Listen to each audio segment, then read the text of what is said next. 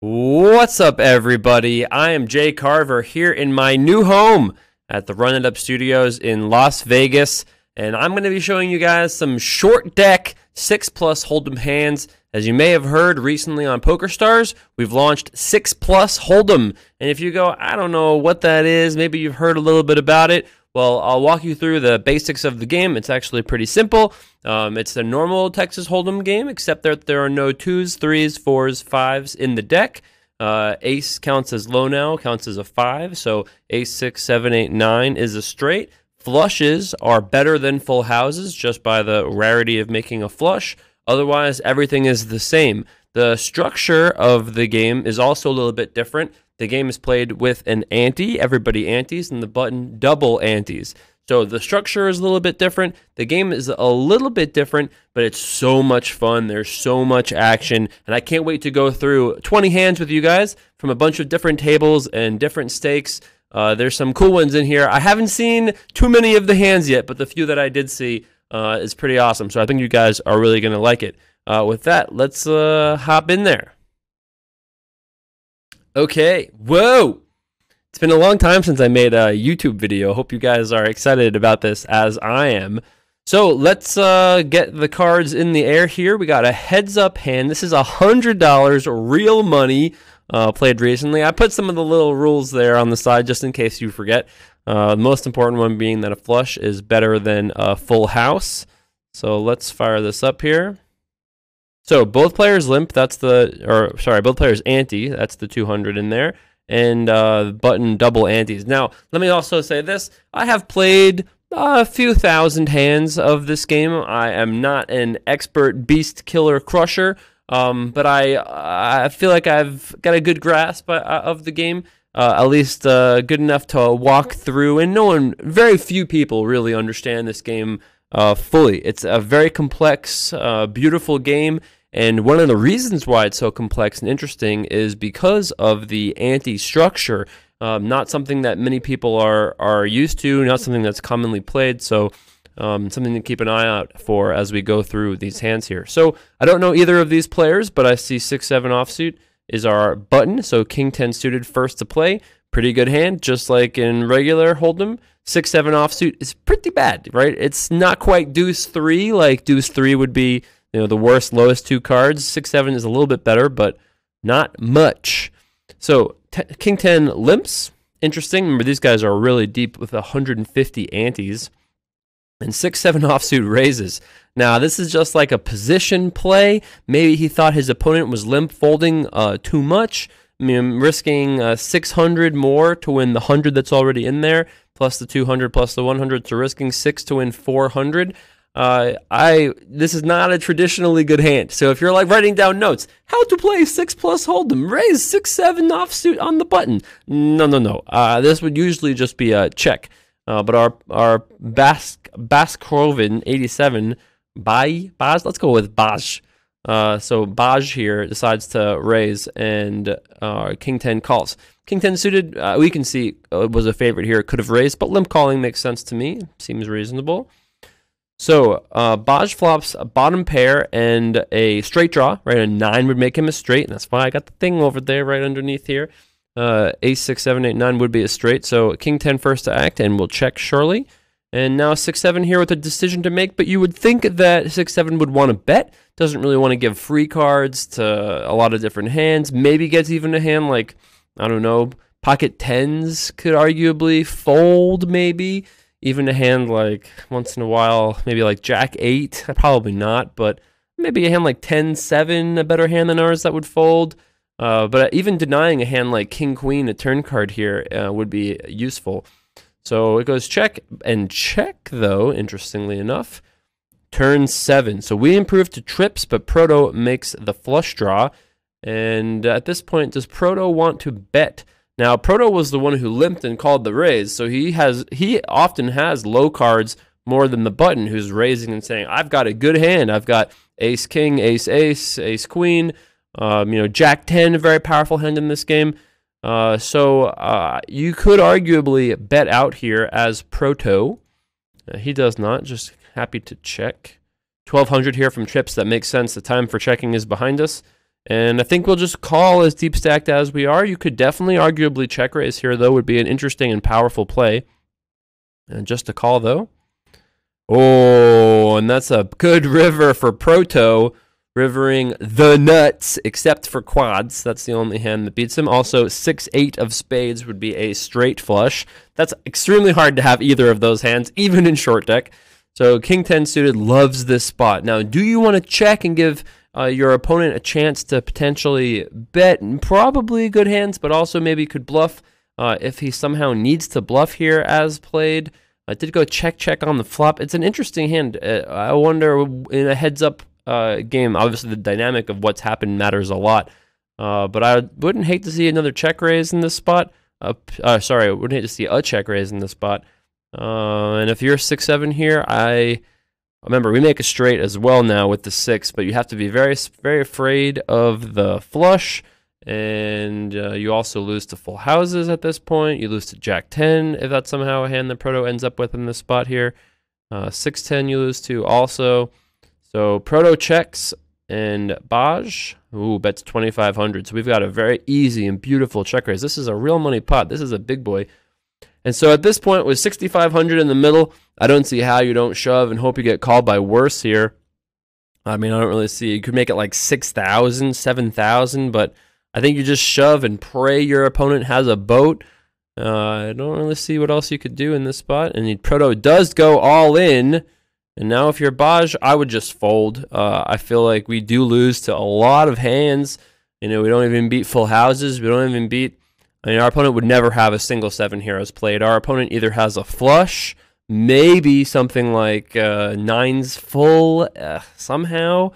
Maybe a full house, but even that, it's like, I mean, maybe it's possible, I guess, but unlikely, right? Because as the limper pre-flop, we would almost never have aces and just limp call. So we don't have ace-ace. You know, what do we have? 8-8, check flop, check call turn, check jam river. Maybe. I don't really know about that though. 9-9, okay, I guess. So anyway, I think if I was Baj, I would fold here, put my opponent on a flush, unless they had some sort of crazy bluffing sort of history. Let's see what Baj does here. He calls, whoa! And that's a $30,000 pot, ladies and gentlemen. Going to the King 10 of spades. Whoa! Crazy action. Yeah, don't know about that river spot. It's definitely tough, man, facing a huge bet like that. Baj decides to call and loses that one. Okay, on to the next hand. What do we take away from that hand? Well, don't let your opponent river flushes. So now we're three-handed, playing $50 button ante. Sorry, $50 ante, button double antes, obviously. So 3 pretty good hands here. Jack 9 could limp or raise. This is one of those questions in short deck that at least I don't know the answer to. How often do you want to be raising hands like this, trying to win the antes, attacking the button, or are we cool with just limping? You see a lot of the high-stakes games where limping is very often the right play. Just goes limp, and then people attack, and then you can re-raise behind. In this game built around antes, there seems to be a very interesting strategy around how much do you limp versus how much do you want to open raise and in what spots. Let's see what these players decide to do here. That's a raise. Ace 10 offsuit facing a raise with a player behind us. Could call.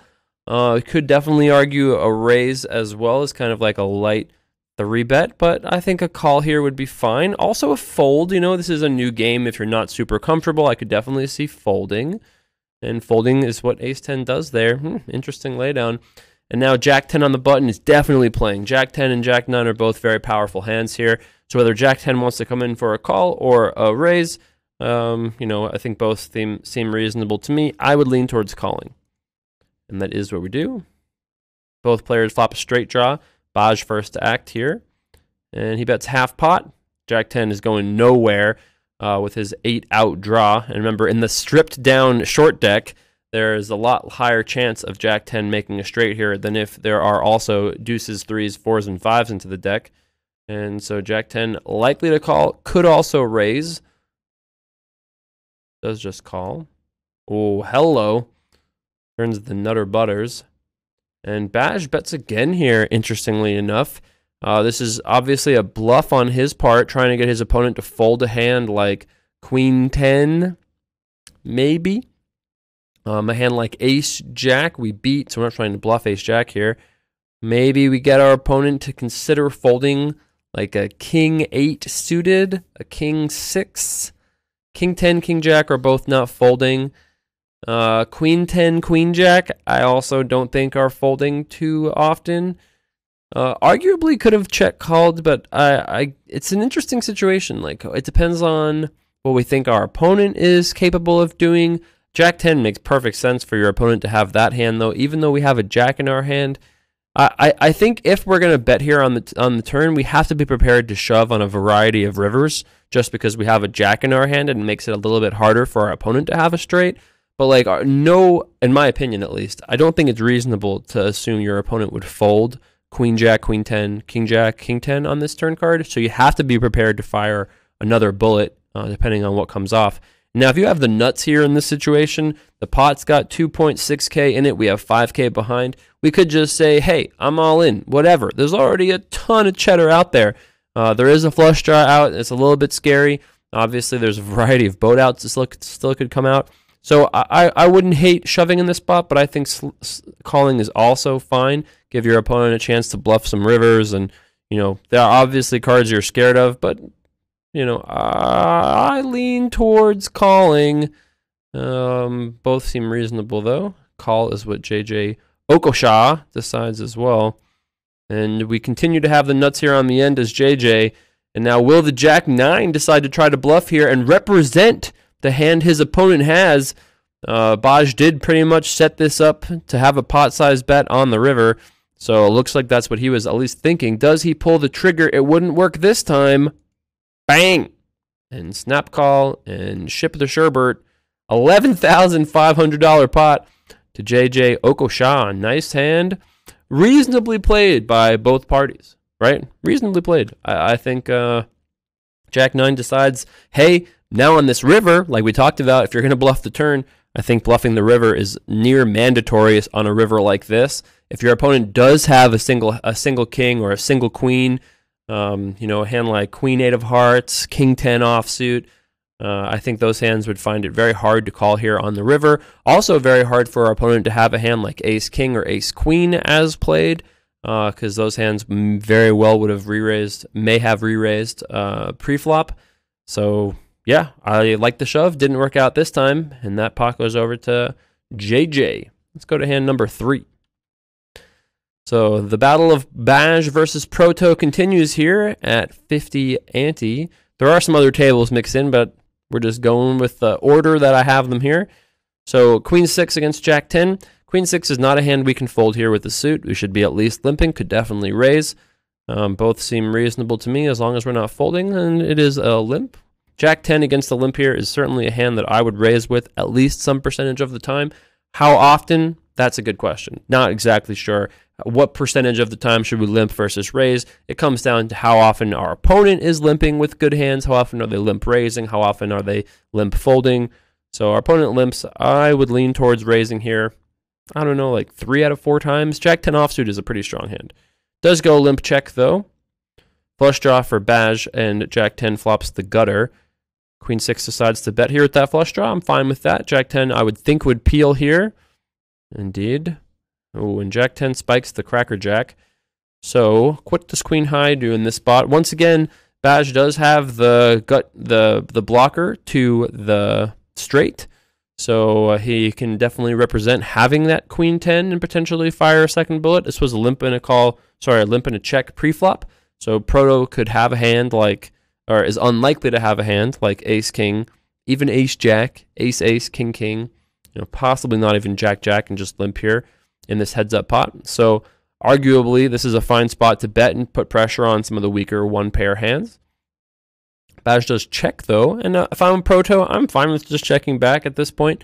Certainly fine. Maybe we don't think our opponent's going to fold an ace or a king. We don't need a ton of protection in this situation with our exact hand. I think checking seems reasonable. Ooh, Proto says overbet. Check this, Jay Carver. Whoops.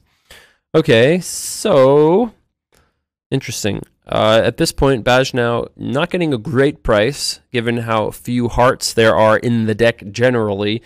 He does have the gut shot too, though, and once in a long time, the queen is also live.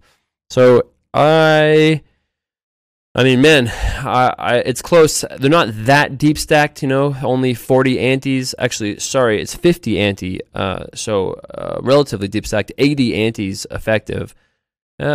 It's close. I am not really sure what we should do in this situation. I could easily see leaning folding in this exact spot. The other problem we have is we don't have the nut flush draw. Not like I'm really worried about that. You're really not worried about that in this game. I'm just saying, like, if you had ace-x of hearts, you're in awful shape.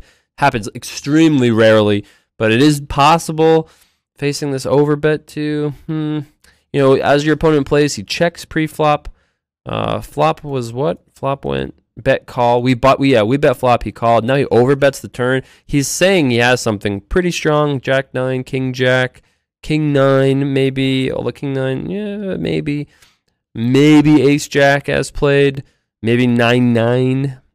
Could also have some bluffs. So we're 10-8. We're ahead of 10-7. We're ahead of Queen 10. We are not. Queen 10 actually, yeah, obviously he has a straight with Queen 10. So I'm not really sure. I would lean folding personally, but I assume that's not what happens here, and it does get called.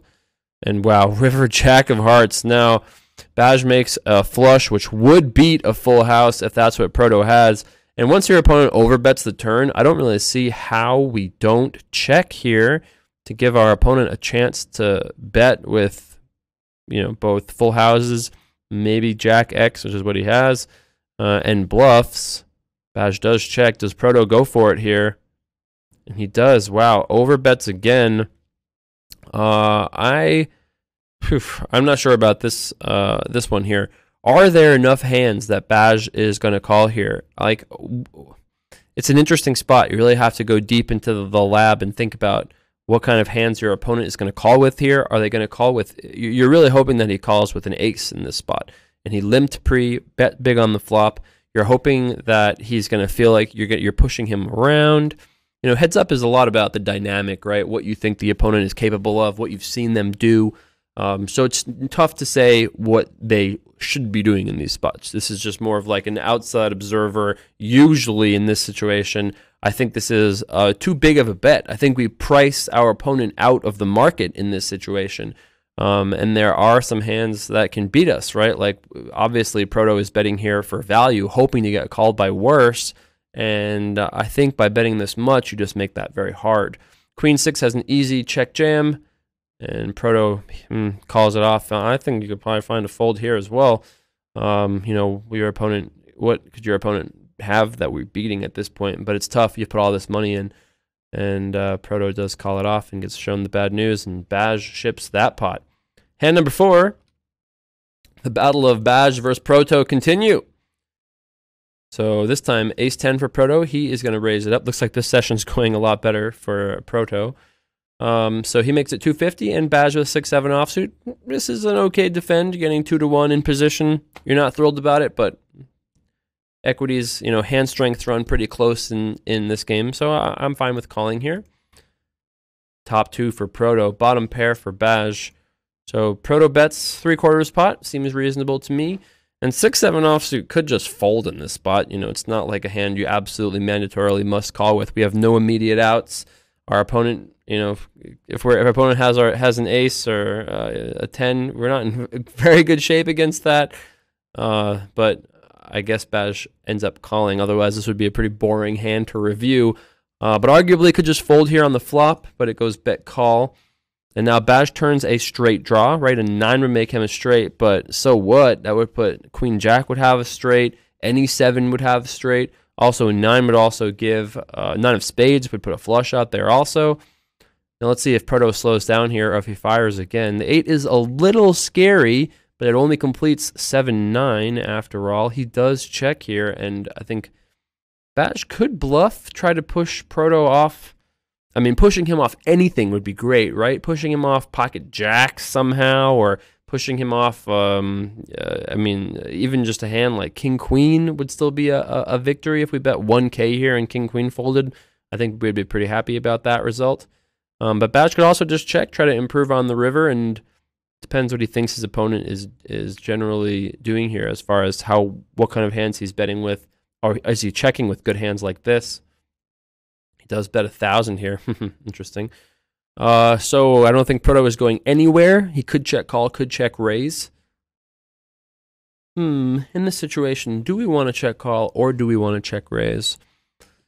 I think heads up, once we check, like our opponent could have ace-8, ace-6, 10-8, 10-6 suited, maybe 10-6 offsuit. If he called 6-7 offsuit, he could have 10-6 offsuit. Could have 6x of spades. You know, even Queen-Jack here is a double gut shot, right? Queen-Jack would peel the flop and maybe would bet like this and has 8 outs to beat us. You know, could also have just like any of the Broadway draws, I guess. King, Jack, stuff like that. Maybe even like a hand like Jack 9 of spades. That would probably call the flop and now have an open-ended straight flush draw. With 2.5k in the pot, I wouldn't mind a big raise right here. I could see calling, but it makes for some tricky situations, right? Now, let's say the river isn't an ace or a 10. So a king, got to be a little scared. Queen, not super scared, but Jack 9 and King Jack both get there. A jack...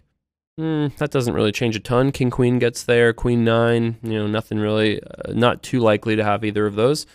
You know, 10 is a good card for us. A 9, that is a little scary. An 8, not really scary. 7, again, kind of scary. A lot of low cards connected there. And then a 6, you know, we wouldn't love it, but we wouldn't usually expect our opponent to have a 6 here. So when you look at all the ranks of the cards that can come on the river, and of course we didn't mention spades or anything, spades not being great either, I think I would just shove here and now. And there's also plenty of hands that we want to shove here, right? Like, don't we also want to shove hands like, or at least check raise hands like Queen Jack and stuff like that? But this is 50 50 ante, so I keep thinking this is 100 ante, so these players are actually pretty deep. So shoving is too much, but we could definitely raise here. And I'm not even sure shoving is too much either, because he has 6.6k, 2.5k in the pot. It would be close. It's close to fine. Proto does call here. He's got a fade, a 6, 7, or a 9. An 8 here, interestingly enough. So Proto checks, as is obvious, and now Baj has to realize he cannot win unless he bluffs. So the question is, how much do we bet, and will our opponent fold? So... I mean, you got to bet a lot here, right? Because you're representing having a full house, having 7-9. You got to put a lot of pressure on here, because if you're a Baj, you got to put your opponent on a hand like an ace in this spot as played, probably. I don't think our hand is good enough to check back. Probably not. We do beat some hands here, though. Let's not ignore that. We do beat some hands here. Spade draws and all the Broadway draws. Does Baj bluff here on the end? If he's going to bluff, I think you have to bet a lot. A lot. Like 3K, 3,500, maybe even 4K, maybe even all in 5K. I could definitely see it. 2,600. It is a pretty hefty bet, and if you're a Proto, it's a tough spot, right? This is a tough spot. This is not an easy decision. We're getting a little better than 2-1 to call here. We do beat some hands. We talked about it already. Spades, straight draws, maybe some. Obviously, there are some pure bluffs. Sometimes 10x and 6x that turn into a bluff here. We do lose to 8-9, 8-7 now, which kind of is annoying, but it's close. It's definitely close. It's not a slam dunk call. Seeing the cards, I would definitely call. I mean, I lean call even without knowing this is the 6-7 here, but I think I definitely wouldn't blame him for a fold. I just think if you put him on 8-9, you go, he could have 8-9 or 8-7. Well, if he could have those hands, he could also have Queen Jack or King Jack or King Queen. Even more likely to have those hands. So I would lean call. And Proto does call and ships a nice pot here. 88, 86, 80. Bang. All right, next hand. Hand number 5. We got a new table here. No more adventures of Baj and Proto. So now we're playing a little bit smaller stakes. $10 ante. So Jack 6 offsuit, that is like the 7 deuce of this game. I hope Jack 6 just folds. Indeed. Ace King, excellent hand. So 50 in the middle. We can either raise here, make it 60, 70, something like that, or we could limp and hope our opponent raises behind us and then try to limp and raise. This is a very deep stacked game, though, for a $10 ante. These guys have a ton of antes. So in that case, I would definitely lean towards raising rather than limping. But it depends on the flow of the game. If there's been a lot of limps, limp is certainly fine. 70 is the raise, as predicted. Two-track calls here. And we're off to the flop. Wow, this is just a cooler in the making for Jutrack here, who is an excellent player. So, I mean, this is just a cooler, right? We have top pair, nut flush draw against open-ended straight flush draw. Hat trick is going to bet. Oh, ooh, check. Okay. Jutrack is going to bet. Pretty sure of it. I mean, I'm almost at the point where I would bet a kidney on the fact that Queen Jack suited is going to bet here. You don't play short deck hold'em to check open-ended straight flush draws. And indeed, he does not. 146. Now, hat trick could very easily check raise here, quite large, 800, 700, something hefty, could definitely see it. Calling is possible, but I would be very surprised at this point. And we said earlier, when we had the queen high flush and there was a possible ace high flush out, it is unlikely, and indeed it is unlikely, but it does happen from time to time. 626 looks good to me, and now if you're a Jutrack, you have to think about this. Do you want to just call here, or is there any reason to shove? If we shove, do we A, ever get our money in good? Does our opponent ever have something that we're ahead of? 7-8 or 6-8 of hearts, some 6-7 of hearts? Possible, but not like super likely given that he raised and everything. So what else? Is there any chance hat trick is going to check raise and fold a hand like 10-9 offsuit or ace-9? Ace king with no hearts. I mean, I think I would just call here in position and see a turn card. What does Jutrack do? Does just call. I agree with that. And what a card! Top 2 for hat trick. Jutrack with the Nutter Butters. And now hat trick did check raise the flop and is now in a bit of a weird situation. I would like to see him check. You do have to be very concerned of Queen Jack here in this spot. Remember, in short deck, there's just less hands he can possibly have. So Queen Jack comprises more hands that he can actually have here. So I would not. I mean, I guess you could also bet and just call it off, because even if your opponent does have Queen Jack, we have so many outs anyway that maybe it's fine to just bet. And we also still get it in good against like King 10, Ace 10, Ace 9 if they don't decide to fold. But if we check, do they ever bet hands like that? I am not really sure. I am definitely not a deep stack 6+ hold'em expert. And so we'd have to think about this a little bit here. And my first instinct was check, but now that I think about it and realize that we obviously aren't folding, if we check and he bets 1400, we're still going to end up getting it in anyway. So maybe we should just bet ourselves, but does that push out worse hands than ours? Like if you bet and he folds ace 10 here somehow, which is, he almost never has ace 10 as played, but if you bet and he folds 10-9 or something like that, it seems not great. Maybe check then. I'm really not sure. My gut says bet. I'm really not sure.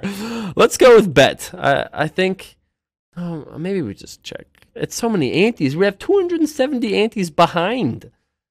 Only a 2x pot though. It's like we're not folding anyway. Yeah, I'm not really sure. I'm gonna just press the button. Check. I like it.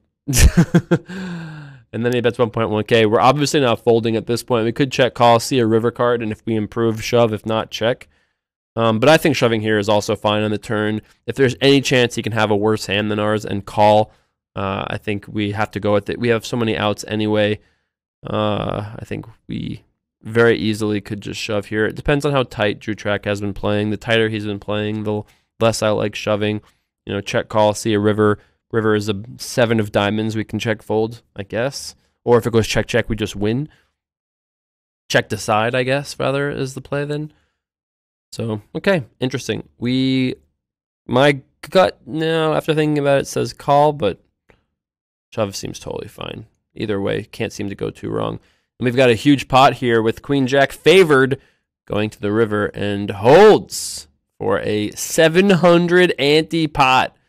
They run it twice too. I didn't even see that until the second run out, and he lost. He still won them both. Womp womp. You're no Kevin Martin, buddy. Power of Ace King is not with you. So looks like we've got ourselves a fun mix here. Wow, some classic heroes in this game. Bebop 86, Take Chip. All right, so Ace Queen suited, easy raise here under the gun. Could also limp, but decides to raise. Queen 6 probably folds. Jack 7 probably folds. Whoa, call. Surprised to see that, but they are fairly deep stacked, 100 blinds plus deep, 100 antes plus deep. Ace 10 against the raise and a call could fold with 860. I'm actually not sure about this here. I lean towards calling in this spot. Ace 10 is a pretty good hand, generally speaking. We do dominate hands like Jack 10, which are very commonly played, 10-9, which are very commonly played. Queen 10, obviously, King 10. We still make broadways ourselves. I would probably call here, and I think 10-9 will also call. Ace 10 does fold. Whoa, 10-9 says raise. This is a good hand to raise once in a while here, especially as deep stacked as these players are. 10-9 is pretty strong. Like, there's not, I don't know, it's kind of like the equivalent of, I don't know, King, Queen offsuit in regular Hold'em, maybe, like Queen, Jack. I mean, it's pretty close to that, obviously, but it's pretty strong. Makes some good hands. If you run the numbers, 9-10 versus a hand like Ace Queen is pretty close. So Take Chip decides to raise here. Elephant with Ace Queen suited could shove if he has seen Take Chip be very aggressive in the past, but I think at least should be calling here, and then Jack 7 would get out of the way. Ace Queen does call, and I would think Jack 7 would fold here out of fear that you're dominated by one, if not both of these players. But once you call the first bet, now you're closing the action. This might just be a, hey, what else can you do? I call type spot. So we will see what he does. He does call. Whoa. And Take Chip flops the best hand with a pair of 9s. Jutrack with an open ender decides to bet here. Interesting. Wow. Wow. Okay, so I did not think Jutrack was going to play this hand, but indeed he did. And now flops the open ender, needs an ace or a 10 to make the straight. Take Chip, $2,000 left behind. This is not a great spot to just be like, yeah, I'm all in. He does have a gut shot and top pair, though, and there is a lot of money in the pot. I mean, he does beat some hands like 8-7, 9-7, 6-7 suited. He is slightly ahead of Jack 10 right now, but you have a player behind you also. So I maybe just fold this. Are we just going to get it in here for 300 antes with 10-9 off on this board? By the way, this is why Jutrack's bet is kind of powerful, because now the best hand may fold, and then Ace Queen also will probably fold with the gut shot. Maybe Take Chip just runs the cards here, though, and just says, I'm all in, and then we just go from there. It can't be bad. I mean, a gut shot and top pair, maybe the pot's big enough. We just can't fold. I actually suspect that he doesn't fold, but maybe. Let's see. Does move all in. Ace Queen, easy fold. Jack 7 at this point. I mean, do we just call it off and hope to make a straight? It's amazing because a Jack would also be good, which would be hilarious. I mean, crazy, I guess. I mean, if you're Jutrack here, this is like a brutal spot at this point. You've put in so much money. The pot is so big. I guess you're committed to calling with your open ender. Just not exactly a fun situation. He does call, and this is a huge pot with 9-10 off against Jack 7 off. And there's the straight for Jutrack. Take Chip has to find a 10 or a 9 quickly. It's not going to do it. And they just run it once, and Jutrack ships that huge pot. Wow. Brutal for Take Chip. All right. Hope you guys have been enjoying these hands so far. This is Jutrack versus Koi Fisher. King 9 with a raise. Queen 10 calls it. 120 from Koi Fisher here. Jutrack with a gut shot, not going anywhere. Just going to call here on this flop. Koi Fisher turns the straight. Jew track with a pair and gut shot still. Koi Fisher bets. I like that general size. Could actually maybe even bet bigger than this on the double flush draw board. And whoa! A raise. Jew track, not afraid to get in there and just, you know, start swinging. So Jew track raises and Koi Fisher calls, of course. He's afraid of Queen 9. I mean, these guys are so deep. $10 ante.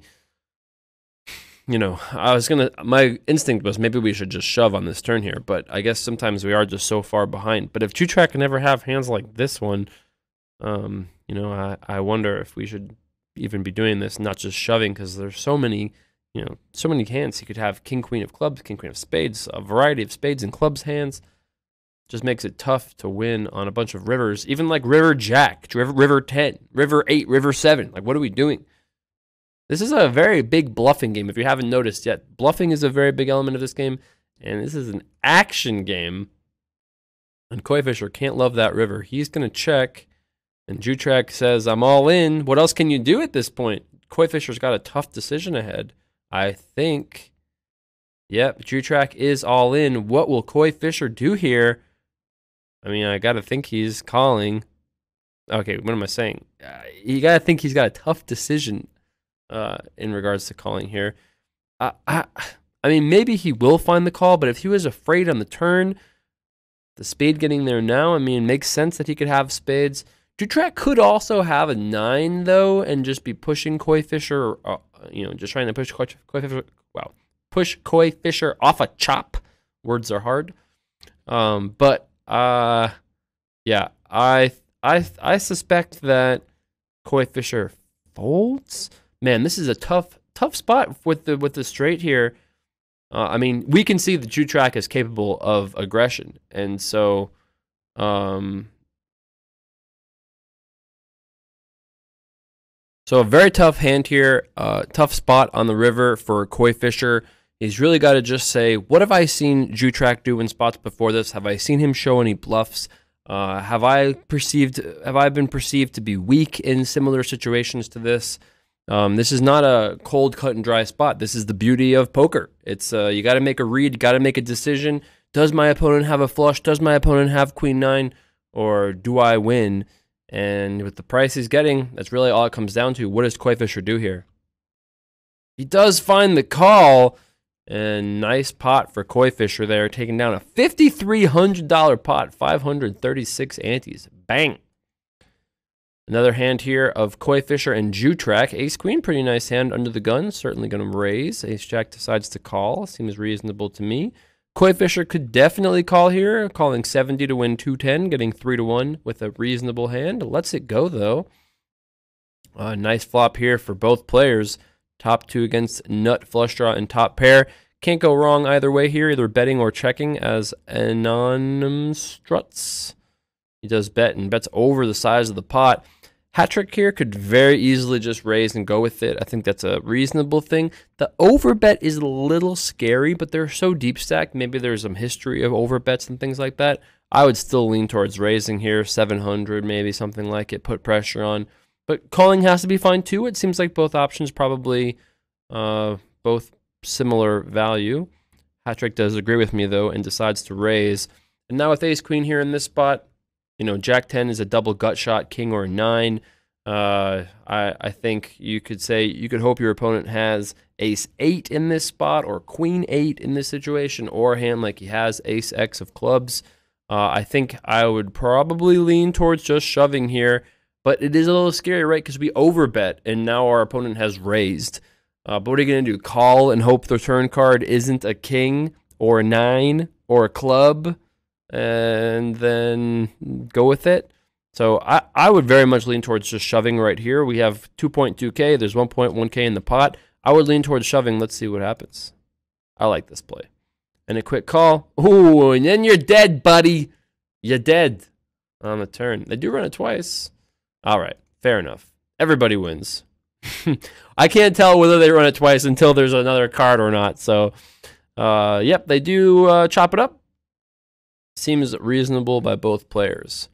New player, new table here. This is $5 button ante. And so 7-8 suited raises here under the gun. 10-7 folds. Ace-9 could call, could fold. I would lean towards folding, but you know, they're very deep stack, 250 antes deep. Ace-9, I would still probably just lean towards folding here, and he agrees.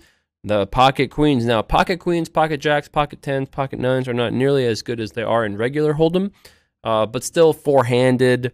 I would lean towards having the best hand more often than not. So we could easily make it 120, 110, 130 in this spot, or just call. I think both are fine. 140 though, and call. Off to the flop we go. Of course, we're not going to fold 7-8 suited to a raise in this game, to a re-raise in this game as deep stacked as we are, especially. So amen checks and queens with an overpair, comfortable enough to bet. Don't quite love calling, but I guess we sort of have to, getting 2.5 to 1 with a pair and a 3 straight flush. A lot of good turn cards for us in 9, 8, 7 diamond. Ace, not great, of course, but okay. It's close. You could very arguably fold here on this flop, depending on what we thought our opponent had, but it's okay. And that's a pretty good turn card there. So I would definitely be checking in this spot. Our opponent looks like he has aces. You know, when it goes raise, re-raise, pre-flop, he has aces, he has kings, he has queens. He could have jacks, but, you know, whatever. He also could have ace-king. Check, give him a chance to bet all those hands. And indeed he does. Shove. I call you. I call you. Full house is going to be good. 2.5K, 500 ante pot over to amen. Reasonable hand played by both players there. Back to the other table, the higher stakes table, $10 button ante, 7-6 out of the way. 7-7, 6-6, both pretty bad hands. Plays like deuces and threes, you know, those low baby pairs. Sevens could limp or raise, both would be fine. Does go raise. 10-8 suited, pretty strong hand here. I lean towards calling. And king queen, I would, this is definitely a reasonable candidate to raise. Make it 300, 320, something like that in this spot. Up to even 350 is probably fine. Or call, both all right. Nope, 320, I actually like that better. Sevens can't really call here, although it's close from a set mining point of view. It's definitely close. Koi Fisher though decides to just fold, and 10-8 suited could fold as well. Getting 2 to 1 here though. I mean, I would have probably. Here's the other thing: Koi Fisher has to be afraid of the player behind him raising. So the more aggressive his opponent is behind him, the more I do like folding the sevens. And 10-8 suited decides to call, which I think is totally fine. Again, hands run so close in value in this game that it's certainly reasonable to call here. You're doing just fine against big pairs, which is what you put hat trick on in this spot. You're doing just fine against those sort of hands, so he does call. Gut shot for Anonymous Struts, hat trick with top pair. Yep, okay, here we go. Anonymous Struts checks, hat trick with top pair here. Could check back. You have to be a little afraid of jacks in this spot, right? I mean, your opponent's going to play hands like ace jack, king jack, queen jack, jack 10, jack 9, maybe jack 8 suited. That's a lot of jacks your opponent could have here. Also, 10-9 suited has a straight draw in this situation. You lose to ace queen. I would not mind checking back here. The only card you really don't like is an ace. I mean, there are plenty of cards you don't love, but an ace is the only card you really don't want to see. He does check here. I like that check. Hat trick, I think, has played very well from the hands we've seen. Gut shot now for hat trick. I think Anonymous Struts may bet now, try to represent having that jack. Indeed, he does. And hat trick can't fold yet after he checked the flop. Has to call here, see what the river is, and go from there. I agree with that. And that's the card we didn't want to see. Now, can Struts pull the trigger here? This is not an easy bluff to make. We have to be afraid of our opponent having ace-ace exactly. Or maybe queen-queen, jack-jack would all play exactly this way. We do get hands like king-king to fold. But even would ace-queen fold in this spot? Maybe. You know, it's close. We're giving him a good price, too, if we shove here, because he's only got 1,200 left. I don't know. I kind of lean towards checking. I think our opponent will have enough good hands in this spot. But we do have a 10. At least we blocked the king 10 a little bit. Not that I'm like super worried about that or excited about that. I think I would check and give up. Let's see what Anam Struts does. No giving up here. And now if you're hat trick, what do you do? So Anam Struts finds the courage to bluff here on the end. And with just king queen, I don't see how we call. Plus, like I said, we as hat trick have so many good hands in this spot. Ace, ace, queen, queen, jack, jack. You know, sometimes king 10 has played. Ace, jack, if I didn't say that. Once in a while we have that. Although, probably bet that at some point before now. But with king, queen, I think we just fold. No! Whoa! What you got, says hat trick. And Strut says, I got nothing but courage. Patrick goes, yep, you can keep the courage, buddy. I'll take the money. So Woot Law versus Ace Ace here, playing $10 ante. Two pretty good hands here. A limp and a raise makes sense to me. Queen 10 could re-raise in this spot even. Just calls though. Both players flop a pair. Check and a bet of half pot and a call. Seems totally standard so far. Check and probably another bet here. Yep, and Ace Ace getting a reasonable price, decides to probably call. Seems close. We do beat some hands, Jack 10 particularly. Also some spade draws, Jack 9. We're not that far behind, you know, Ace 10, Ace 9, Ace King. But we are also very far behind Ace Queen, Ace Jack. You could definitely just fold here on the turn. I may lean fold, but the more aggressive your opponent is, the better it is to call. Ooh, raising. How do we feel about raising in this spot? I didn't really think about that.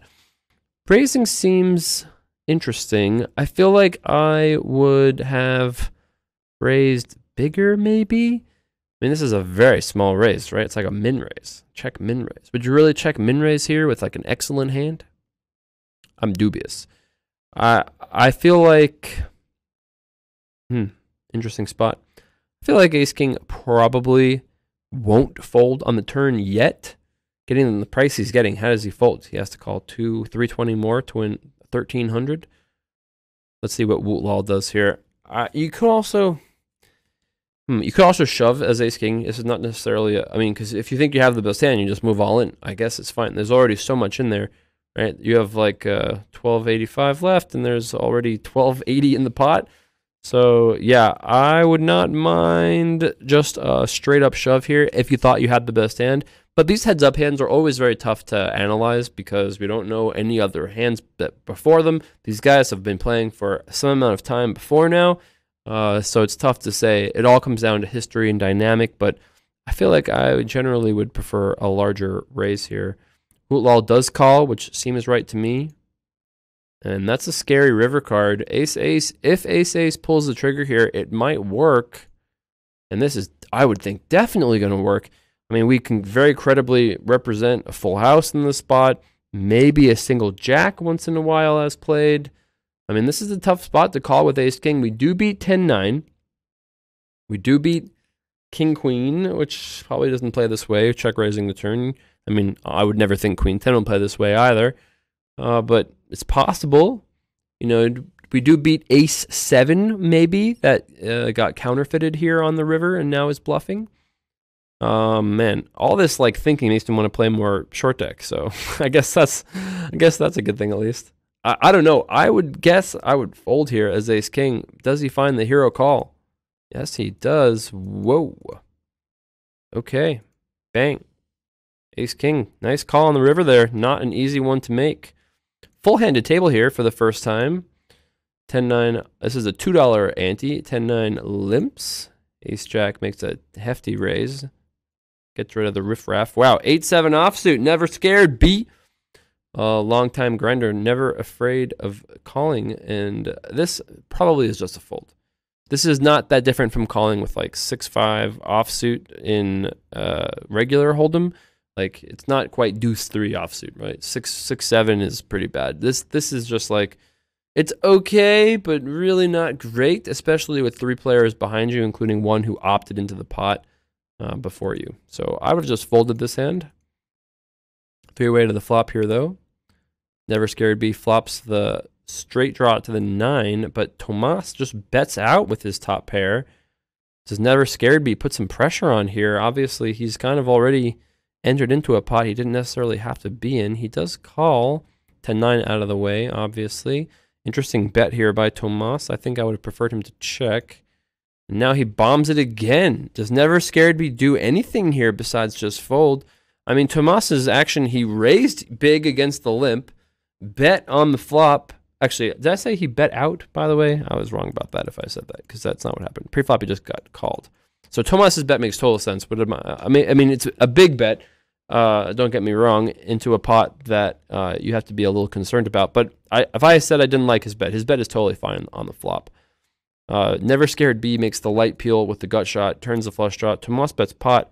I think I just fold as with 8-7 suited for the third time in the hand. But I guess that's not what happens here. Never Scared B, living up to his username, runs out the straight.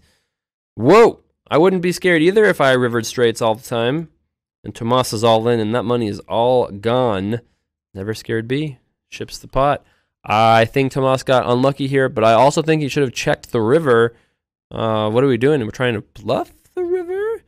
I'm not really so sure I understand what the point is of betting here on the end. I think I would have just checked. Next hand here, we recognize some of these players too. Never Scared B making another appearance. He limps. Jack-9 raises. Jack-8 calls. Nice flop for both players, but I've run looks a little better to me. Bets 18. Check raise by Never Scared B. Okay. I've run. Could definitely just call here. Could also shove very easily with a pair and a flush draw. I think I lean towards calling in this exact spot. Given the stack sizes, we're very deep stacked, remember, $2 ante, so these players are 300 antes deep. I think I just call here. You have to be a little afraid of higher flush draws, and you have pretty easy decisions to make on most turn cards, right? Think about this. Ace and a king, don't really love either of those. Queen, we have a straight draw. Jack, we make 2 pair. 10, don't love it. 9, trips. 8, straight draw, it gets a little bit better. 7, don't really love a 7. 6, and obviously any of those in diamonds would be lovely. So I think there's enough outs here for us to just call, play straightforwardly, use our position to help us win this hand. Never Scared B turns the flush draw. And if you check raise the flop and now turn the flush draw, I guess we're betting again. Indeed, Never Scared B fires it out. And I've run should just call again at this point. I don't really see the point in raising. Oh, I've run says, let's think about shoving actually. I mean, I guess I would just call, though. Why are we shoving? Let's just call. River King of Spades. Now we can fold, don't you think? River Ace of Clubs. We just fold. River 10 of Hearts. We just fold. I don't know. I feel like we don't necessarily have to shove here. Is he ever folding better hands than ours? I mean, he is going to call with this worse hand here. So we do get called sometimes by Queen Jack, King Queen, King Jack. Maybe actually he's shoving for... Thinks he has the best hand, just shoving for a value. I would be a little bit more afraid of based on the big check raise. And also, we just, again, can just play the river out kind of normally. I'm not sure. I am definitely not a 300 big blind short deck, 300 ante short deck wizard. I mean, it can't be bad. This can't be bad. I just wonder which is better, right? Never Scared B has to call, of course. And we've got a big pot here with I've run as a favorite with his pair, but not a very big one. And we're going to run it 1 time or 2 times. We'll see. First board, bang. Jack-9 wins. Okay, run it once, baby. Nice hand. Jack-9 takes it down. Okay, back to the Never Scared Tomas table. 10-8 suited limps. 9-7 min raise. We should be raising bigger if we're going to raise here. Everybody comes along for 4, though. Nice flop for Chipmunk. Tomas with 2 pair here. Never Scared B must just be splashing around a little bit. Obviously, a very successful player in tournaments mostly, but cash also. Chipmunk, open-ended straight flush draw. Why are you playing poker if you're not check raising open-ended straight flush draws? I'd make it 100, something like that here. You can make it pretty hefty. Whoa, just a call. Okay. Straight flush. Now I like the check. Tomas is just blasting. Never Scared B out of the way. I mean, I guess we're just calling If we're going to check call the flop, how do we not check call once we have the straight flush? And wow, what a cooler here. It's going to go check, bet, shove, call. I got a straight flush, buddy. It's going to do it. Unlucky for Tomas on the river there. But I think Tomas should have raised bigger pre-flop. Also, Chipmunk should have probably raised on the flop. Right, 4 pre-flop. That was probably a little too small. Three-handed here. Ace-king going to raise. 6-7 out of the way. 8-9 calls pretty reasonably. Straight draw for Guzma and SSS with the top pair backdoor flush draw. Top kicker. Bet and a call. Ace is the scariest card in the deck. Worst card for SSS. 8 of spades, though. Probably will keep Guzma in. Wow, SSS checks here. Okay. Could bet as Guzma, I guess. Maybe get our opponent to fold something that shouldn't if he knew what we had. Maybe like ace queen, maybe like 2 jack, something like that. 42. I don't mind the bet. SSS raises scary. And I guess Guzma can call here, but it has to be very concerned at this point that we are very behind getting 3-1 here, though. I don't mind the call. And whoa, what a river. SSS may just shove here on the end with 2 pair. Gotta be a little worried. Any 7 does make a straight. But we shove and get called, and 8-7 wins. Reasonably played by both players there. Could have checked on the end, but I don't know. The question I have is, if you shove this river with ace-king, does king-9 call you? Does king-8 call you? Does ace-8 somehow, or ace-9 call you? I'm not so sure of that, and if that's not true, then we maybe should be checking and give our opponent a chance to bluff with something that he needs to bluff with, you know, one of the missed draws of some variety. Okay, 5 more hands left. Let's go through this one. So 7-6 suited. Could limp this hand very reasonably. Jack's limp or raise. King-10 folds. 8-10 calls. Ace-7 calls. Trips for le tout cool. Jack just bets here. I would be scared on this board. When the button calls, this player calls, overpairs are not what they are in regular Hold'em. So I would seriously consider checking. Betting is also fine and proceeding very cautiously. Remember, this is $2 button ante. So we are very deep stacked here. I'm okay with betting. I just think we have to proceed very cautiously. The 8 calls. Ace-7 with the backdoor flush draw. I would call here as well. Dappa Dan says no. Just because we have that backdoor flush draw, I would stick in here. Even though you're definitely worried you don't have the best hand. And what a turn card! I was totally thinking about the ace-7 of clubs here. Top boat, though. By the way, he would have had flush outs, even regardless. So I would bet here again. If you're going to bet the flop, I feel like you should probably bet the turn. Not huge, maybe just like 80, something like it, 75. Our opponent could have an 8, which is what he has. He could have 10-9, which we're way ahead of. Might still call you if he has a flush draw. Or like pocket 10s, pocket 9s. That's a pretty big bet. I would have gone a little bit smaller, but we are so deep stacked that it is certainly fine. And actually, maybe betting bigger is better here because the hands you want to bluff with also want to bet bigger. You know, if you ever have clubs in the spot, obviously hearts would probably want to bet bigger. So I'm okay with the larger sizing. 8 can't go anywhere. 8 has to find an 8 on the river. Does not. Flush, though, kind of scary. Remember, a flush will beat the full house here. So Jack is going to bet fold? I guess. Bet fold or check call? Nope, bet. Now, if late too cool shoved here, I actually wonder if if the jacks would just fold. I mean, the price would be so good, but the thing is, we don't really beat a ton of hands. 7-7 probably just flats here on the end, afraid of the flush also, or the higher full houses. Ace-8, that's a hand we can beat, I guess. 8-7, also might just flat. But anyway, I think 8-10 is just going to either call or fold here on the end. It's a tough spot for 10-8, right? Like, what do we really beat that plays this way? We don't beat ace-ace. We don't beat jack-jack. We don't beat 8-7 suited. We don't beat ace-8. We don't beat flushes. The only thing we beat is 10-9, which would be a crazy bluff to make with 10-9 here. So this could be a sick laydown, but I guess not. If you shove, I wonder if maybe Teo folds. He does just call here, though. And Jack's going to ship that pot. I think we can probably find a fold there on the end, but I understand folding is not the easiest, or rather not the most fun thing to do. Easy. It's easy to do, but not very fun. Ace queen raises. Jack 7 calls. Pair and a flush draw against top pair, top kicker. Check, bet seems reasonable to me. Just a call. This is a little too scary of a board to check raise with just top pair, top kicker. King gives a gut shot also to Mad Starfish. We're definitely checking as Berto. And Mad Starfish bets kind of on the small side. Could have bet a little bit bigger here, applied a little bit more pressure.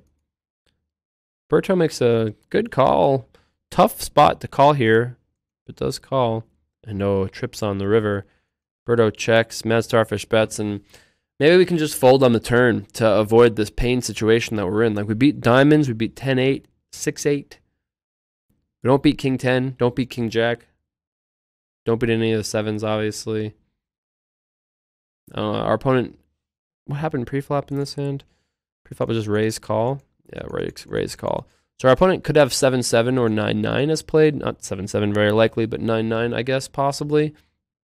Could have 7-9 suited also as played. King 7 suited would make sense also, potentially. Queen 7 suited. Like, there are a lot of hands that do convince me that we should maybe just fold here. But maybe I'm just a nit, guys. Maybe I'm just a nit, always trying to fold. Whoa! A shove here on the river. And I do not think that's going to work. I thought the turn was a little speculative. This river, I actually think maybe is better than calling. River shove is better than calling. Because maybe we can get King Jack, King 10 to fold. And some other hands that are not full houses. But I don't know if trips are going to fold here on this board. But yeah, interesting check shove here on the end. Mad Starfish, I assume, calls and wins this pot. Hand too good to do anything else besides call. And there you go. Dang. All right, our final three hands. We go back to the high stakes land. It looks like Baj has been crushing this game. The ante is $100. He has $51,000 in front of him. That is a mountain. 8-8 limps. 10-6 suited raises, 8-8 calls, reasonable play, and what a flop here. Proto checks, Baj decides to check as a slow play, I like it, and wow, there's the date with the 8. Proto first act here, and unfortunately for him, has gotten massively coolered. 8s full of 10s against 10s full of 6s. So Proto leads, Baj is just going to call here again, nothing really afraid of, and hope to use his position on the river to just call and bust Proto. He does just call here. No reason to raise against the overbet. Heart is scary here on the end, but this is going to go shove and a call. It's just a cooler. We just watched some poor guy get coolered for $5,000. Ripperoni, pepperoni. Back to the Never Scared B Teo Letu Cool table. 6-8 folds, 8-9 folds, 6-10 folds, Jack 7 calls, seems good. Queen 9 could raise here, could check, both seem fine. Decides to raise, Jack 7 suited, fringe call, seems okay. I wouldn't call Jack 6, I would definitely call Jack 8. Jack 7 seems okay. Gut shot for Never Scared B. Lay to cool flops a Jack. Gonna go check call here on the flop. Ooh, check min raise. I don't really love that, right? Especially with a Jack here in this spot. I think we're either going to check raise bigger or just check call. Don't really love the check min raise here. It does go check min raise though, and Queen 9 has an easy call.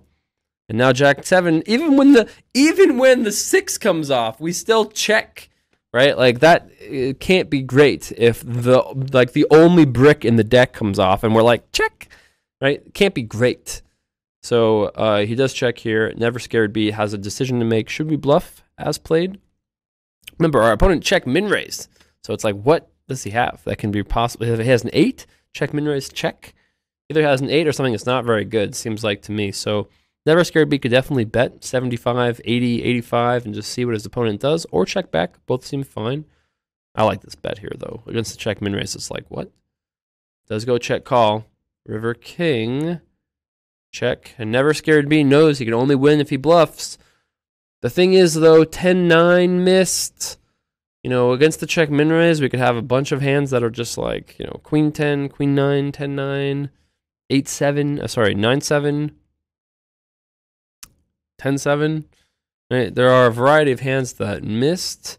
Also, if our opponent does have a jack, let's say he has queen jack, jack 10, you know, we're chopping in that spot. Maybe he gets really stubborn there, right? You really, as never scared be, you really shouldn't have too many kings in this spot, unless it's what, king 8, king jack, ace king maybe. Does go all in here and lay to cool. Tough spot on the end. I mean, tough spot. Has to call 226 to win 500, so getting a little better than 2 to 1 here. Does he win 30% of the time? Apparently, he thinks so and finds the call. Or does he fold? No, he calls.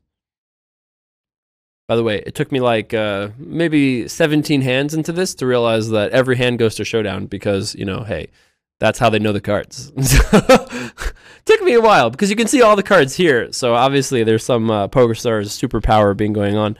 But knowing, you know, they'd only show the hands that go to showdown for fairness sake, I suppose. So interesting spots. King 9 folds. King King raises. A7 suited calls. 6-8 should not call here, and it does not. Set for Lioli. Bets half pot. Bandit calls. Bandit drawing dead here on this turn. I would like to see Lioli. I wouldn't mind a check, to be honest, but betting is certainly fine as well. I think both have reasonable options, depending on what you think your opponent is doing. Against this big bet here, we should just fold, right? A7 doesn't beat anything in this spot. We don't beat ace king, ace jack, king jack, queen 10, sets. We should just fold here, right? There's no reason to call this. River ace. I mean, if we're going to call the turn, we're not going to fold the river. Wow, a check. All in and a call. Nice check here on the river, although you could have just shoved and got the same result. And there you go. $600 pot over to Lioli. Toughest name for the very last hand. Okay. So, I hope you guys enjoyed this little journey in short deck with me. Some interesting hands there. And short deck is a beautiful game. If you haven't tried it yet, I would highly encourage you to check it out. It's now available on PokerStars for both real and play money. So check that out if you haven't yet. I would love to play some short deck this year. I'll be back streaming on PokerStars later this year and would love to play some short deck. And there are obviously some pretty low stakes, even lower than the stakes that we showed. So you don't have to necessarily play high stakes. Some lessons generally. The first lesson is nobody knows what they're doing, really. No one really knows. So if you're like, oh, I don't know if I should play. Well, nobody really knows how to play, so what a better time to go in. Don't you want to play a game when nobody knows about how to play optimally? People are still figuring it out. So I would definitely encourage you to get in there, try, use the Run It Up replayer, that's riuplayer.com, to show hands. You know, we have one of the, I don't know if there's too many functional short deck replayers that work, but ours does, so check that out on RIU Player. And if you enjoyed the show, let me know on Twitter, at Jason Somerville. I do stream on runitup.tv. You can learn more about all of our Run It Up activities on runitup.com. There's also 2 short deck events at Run It Up Reno. It's an event we've done now for many years. This will be our 8th Run It Up Reno, happening April 12th to the 22nd. You can find the schedule, information, all that good stuff at runitupreno.com. I think we have a $100 buy-in short deck and a $300 or $400 buy-in short deck. So you can come play some short deck, both cash and tourneys at Run It Up Reno as well. Thank you for watching the video. I haven't done a YouTube video in what feels like 82 years. Hopefully you enjoyed it, and I'll be back for more action very soon. Thanks for watching. Peace.